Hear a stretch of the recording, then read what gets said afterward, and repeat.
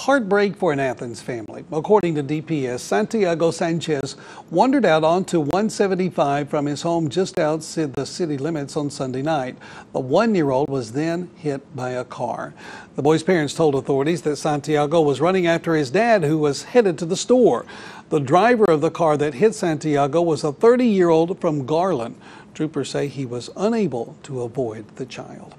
Tyler police identify a woman who was hit by an 18-wheeler yesterday morning. It happened just after 9 on Highway 69 north of Loop 323. Police say the woman jumped in front of a tractor trailer. She's currently in critical condition. Police, though, have not released her name just yet.